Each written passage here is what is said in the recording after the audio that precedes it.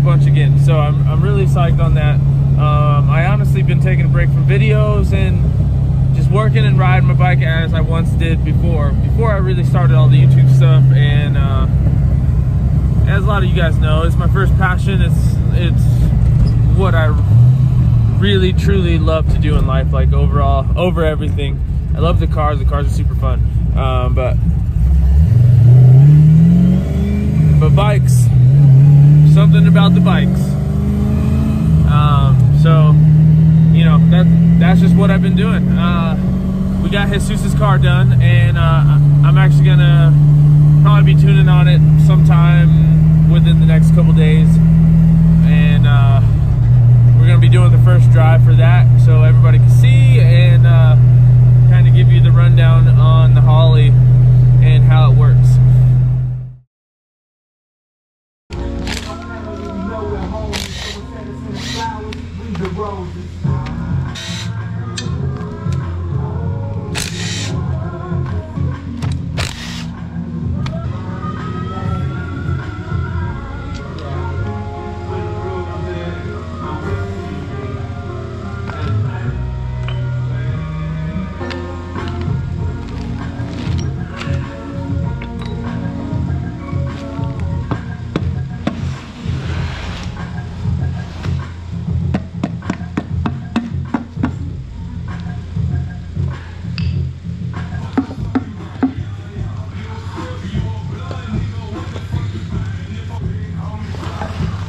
Bro, come look at this.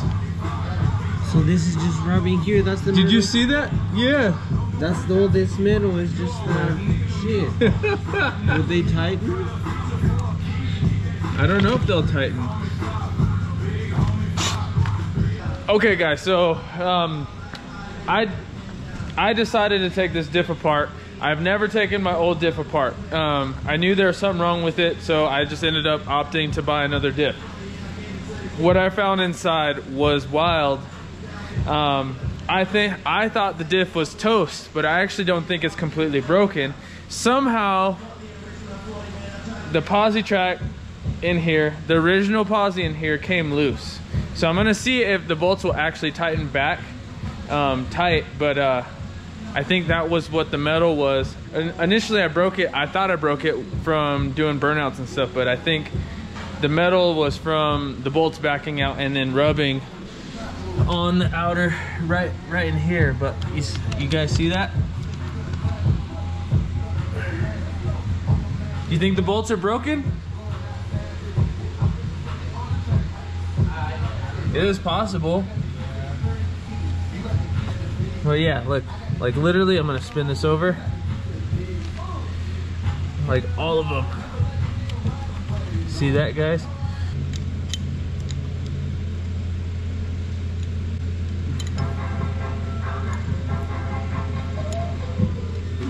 So it's not getting, I think it's getting stuck on here. Those on the bolts. Yeah.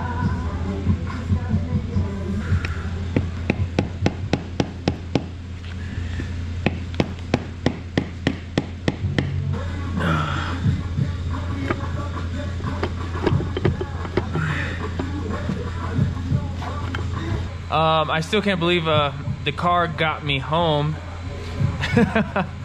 But you know, maybe I just weld this one up. If I take it all apart and just weld it up and then call it good, go send it again and go have some fun, some slide sessions in the GTO. That's the deal right now.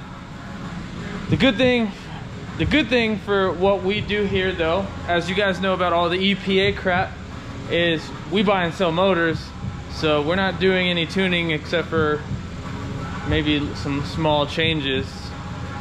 We're not tuning any customer cars or anything like that. But yeah, so happy modding to everybody. Let's continue to mod and build race cars and go from there. But yeah, look at all of this nastiness. Look at all this metal. Nasty. So I probably should have did this a lot sooner, but at least I'm doing it now, so I know. I would like to have an extra diff, so most likely we're gonna do a true track in here or something. So or weld the diff like I keep saying. We'll see what's up though. I'm not 100% sure what I want to do just yet. All right guys, we got down to the middle of it. All right guys, so the actual case of the diff broke. I thought I just broke the screws, but as you guys can see that we had to loosen this outside piece here, and the actual case is broken. And once I loosen this outside piece, you can see a chunk deep in there that's just sitting there. But what's amazing, and I was telling Jesus here, is this thing got me home, which I don't know how.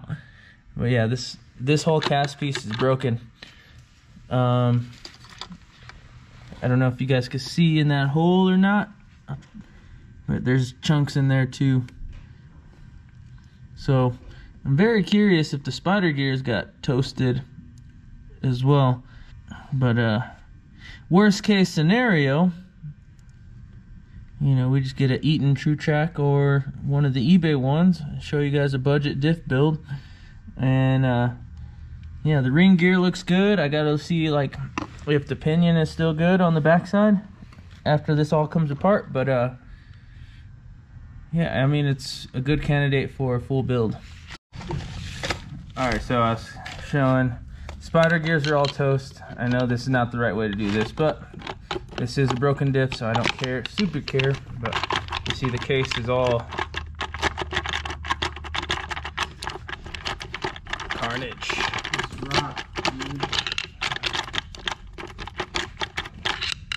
And this looks like Conor McGregor after he fought Nate Diaz the first time. Yup.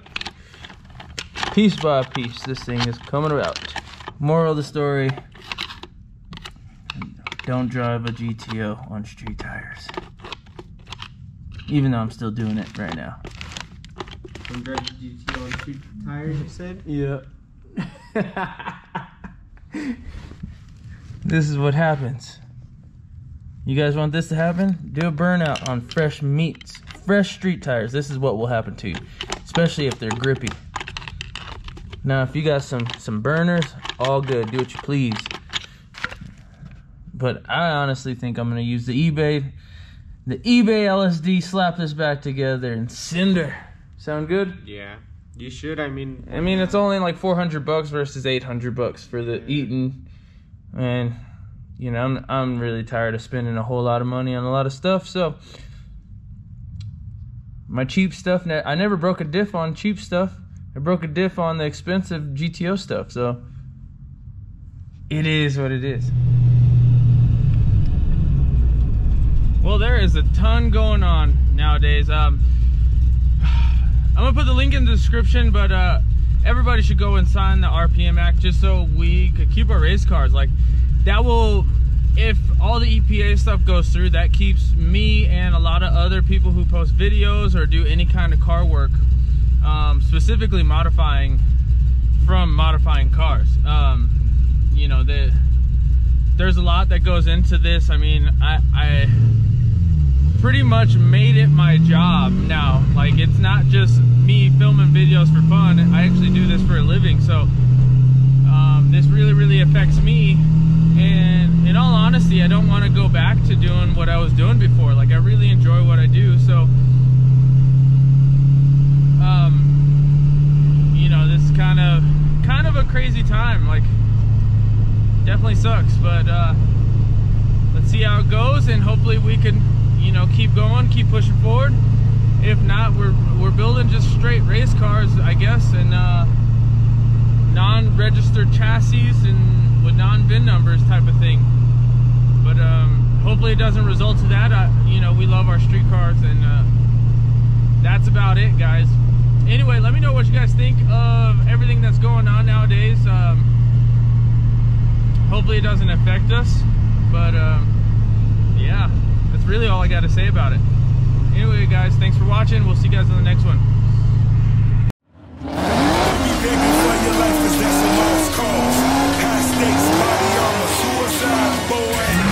It's the time for games and it's the time to kill.